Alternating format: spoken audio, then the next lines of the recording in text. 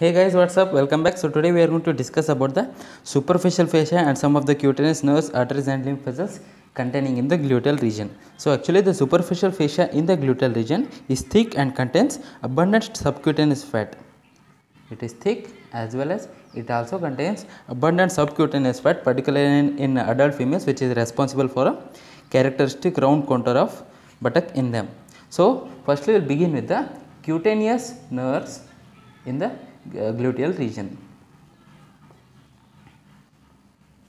Cutaneous nerves in the gluteal region. So the cutaneous nerves of the gluteal region are also derived from the several sources and they converge in this region. Actually, in the lateral view of the human body, we are going to describe this buttock into 4 compartments.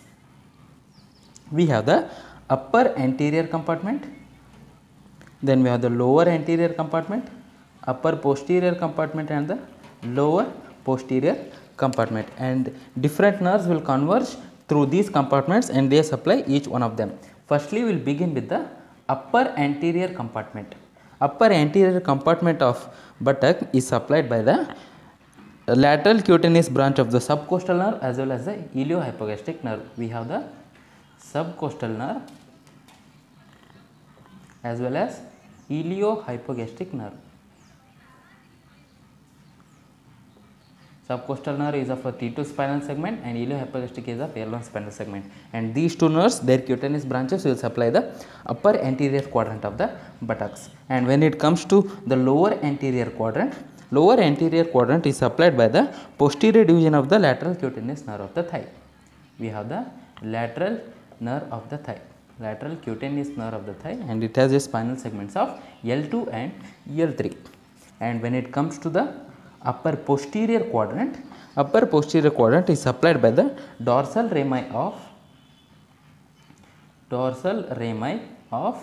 we have S1, S2, S3 as well as L1, L2 and L3. Dorsal rami of these spinal segments will supply the upper posterior quadrant of the gluteal region. And finally, we have the lower posterior compartment, and lower posterior compartment is supplied by the perforating cutaneous nerves of S2 and S3 spinal segments, and also posterior cutaneous nerve of the thigh, which includes S1, S2 and S3 spinal segments. This is about the posterior cutaneous nerve of the thigh, and this is about the perforating cutaneous nerves. So basically this is about the cutaneous nerves of the gluteal region. A small discussion about the cutaneous arteries as well as the lymph vessels. What about cutaneous arteries?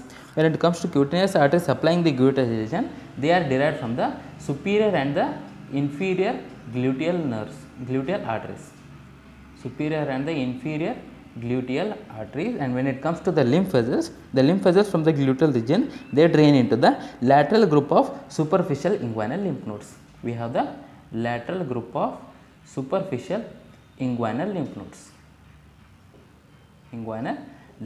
So that's what they will supply the lymph vessels of the gluteal region, and about the cutaneous arteries of the gluteal region, and this is about the cutaneous innervation of the gluteal region. So if you like the video, make sure to subscribe and hit the like button, and also share it to your other friends who want to learn more about the anatomy. Thank you guys, thank you for watching. See you in the next video.